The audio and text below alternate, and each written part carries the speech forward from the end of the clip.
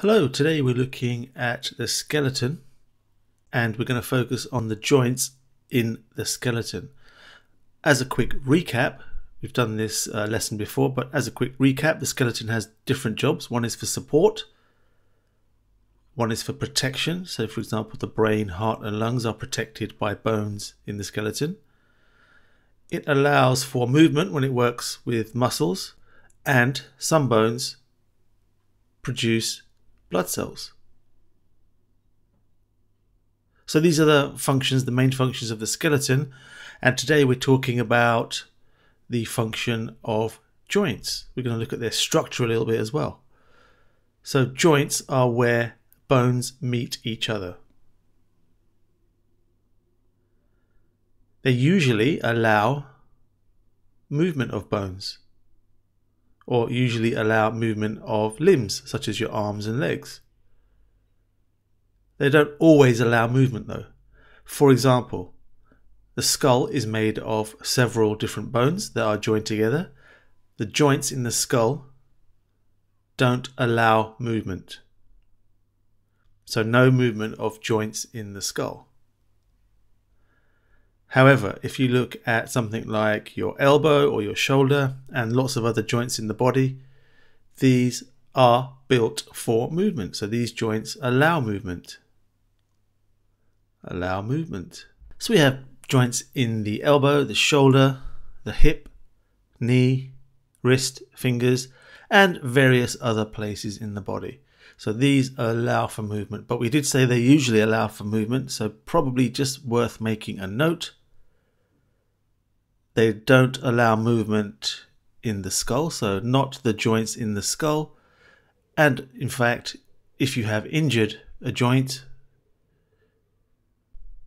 there is going to be less or no movement, or if the joint is damaged as a result of a disease, so that's going to reduce movement as well. Okay, so this is the idea of joints. We're going to focus in on one particular joint in the knee. So the knee is obviously a place where you can bend your leg, and if we were to look at that joint a little bit more closely, it might look a little something like this over here. So there's a rough diagram of the knee joint with all the different parts which we're going to look at. So let's just make a note here. This is the knee joint, and it has structures that are very similar to other parts. Let's just move this part out of the way. That's the kneecap. And if we just move that out of the way, we could see the different parts of the joint. So we're going to label these bits here. So there's a few labels that we need to know the names and the functions of, and there they are. So let's start off with this part here. This is called a ligament. And you can see there's two of them, one on each side. That slightly brownish color is called cartilage.